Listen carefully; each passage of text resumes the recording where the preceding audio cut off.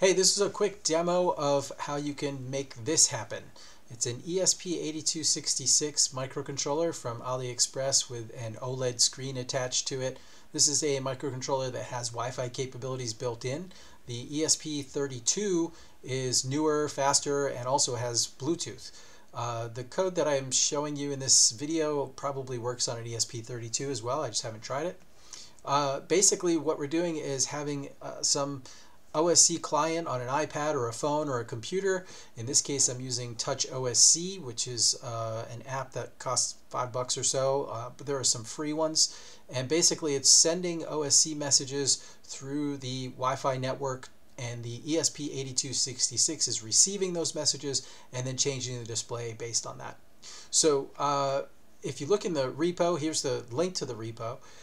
You can see that the project was created using Platform IO, which is how I do all of my programming for microcontrollers. I recommend it.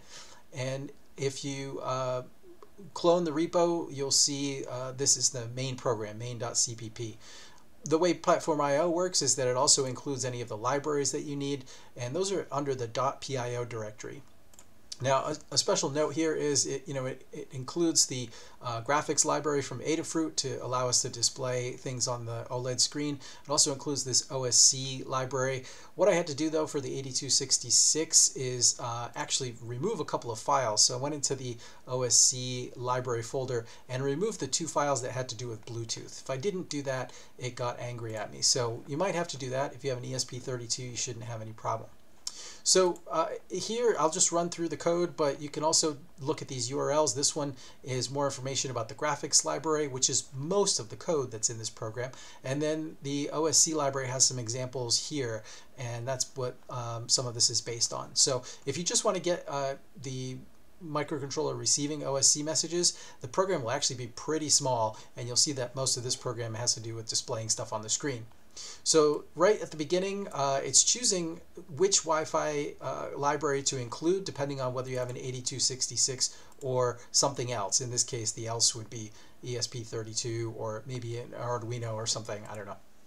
So it installs all the libraries that the OSC library needs to communicate through UDP on a Wi-Fi network. And then this stuff has to do with the OLED display. It's an SSD 1306, and Adafruit has a great graphics library, so that's what we're using. This OLED reset -1 was necessary. I forget why, but you could Google to see why I added that in here. I've got the name of my network and the password. Yes, that's my real Wi-Fi password. Oh well. And then the first thing we're doing here is setting up some information about the network. Now, the most important thing here is the local port 8888, and when you connect with the OSC client like Touch OSC or whatever app you're using or program from a computer, you want to make sure that you're sending to this port, and the IP address for our the IP address and the port are necessary to send OSC messages to it. I'm just looking here and realize that this is not important. The remote IP is which IP address you want to send to. In this case, the demo is just receiving OSC messages, so it doesn't matter. There's a variable for an error, which I've not encountered, so I can't see that that works, but it probably does. And then I have a counter that's just part of the display. It's a little quirky, but I'll show you what it looks like. Basically, all of this stuff has to do with displaying on the screen all of the Wi-Fi connection information as it tries to connect. This is setting up the display. The two pin numbers are appropriate for the microcontroller that I have, but those pin numbers for which are SDA and SCL. That's how the display is talking to the microcontroller, is through I2C, and so those are the two pin numbers, 14 and 12. So that's where I set them up right here. This is telling you the dimensions of the display, and this switch cap VCC was important for this particular display. It has to do with powering the display. So the way this graphics library works is anytime you do anything like clear the display, write some text on the screen, draw a shape or something like that, or even an image, the next thing you do is call this display function. And the reason for that is it's kind of double buffering, so you're kind of writing and drawing to pretend kind of in-memory display, and then when you call this function, it actually shoots it onto the display, so you don't get as much flickering. And then I'm setting the background color for the text to be black and the text to be white. And the reason for the black background is so that if I write the same text over some other text that was already there, it won't look like it's overlapping it. It'll actually kind of clear the background as it does it. So if you leave this background color off, then you'll just get garbage if you write text over existing text. This says white, but if you look at the display, it actually has the top of the display is yellow and the rest of the display is white. So it's going to come out in those colors no matter what you do here, I think. But white is just saying, you know, we want it fully on, I guess. If you put a different color there, you might get different results. So basically, we're setting the cursor to be at the top of the screen, and then we're using the print and print line functions to send text to the display. Very easy. It's connecting to Wi-Fi and then starting UDP, and then it sets up some of the display, which is just these empty rectangles that I use to display information coming from the OSC client. So the next thing it does, I have this little helper function here called map value. It's just something I use to do some math in there. And then there are these 4 functions. Now this is really the meat of the program. There are 4 functions here, and they correspond to the 4 controls that I have set up or I care about on the OSC client. And that OSC client has all different ways of displaying controls, but I just used the default one that was right there in front of me.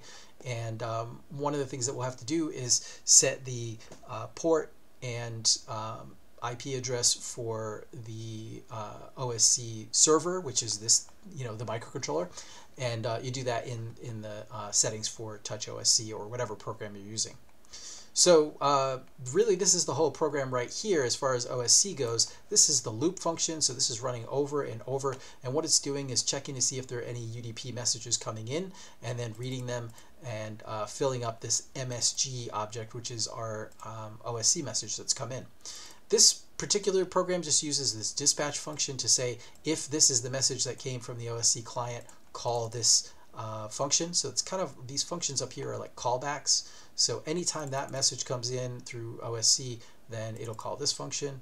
That message will trigger this function. And these messages are just, you know, coming from the Touch OSC program, but you know, whatever, you can make these messages up in the client that you have if you're writing your own software, or you can it may look different if you're using some other OSC app. The other thing is, I have a program that I wrote a long time ago called OSC dump, and that's at this repo. You can just download the binary and run it, and that'll allow you to see what the messages look like. It's a very easy thing, just shows it on the screen as you use the OSC controller. So let's say I load up Touch OSC on my phone and tell it and point it at my computer. If I run this OSC dump program, anything I touch on the OSC client will show up in the OSC dump program. It'll show you exactly what these messages look like. So that's where I got these from. Yeah, so it just calls those functions, and each of those functions is doing a little bit of drawing on the screen essentially. So the fader A and rotary A are the slider and the rotary controller, and those basically just draw kind of a bar graph. The bar graph looks like this. It's drawing a black rectangle to kind of clear whatever was there before.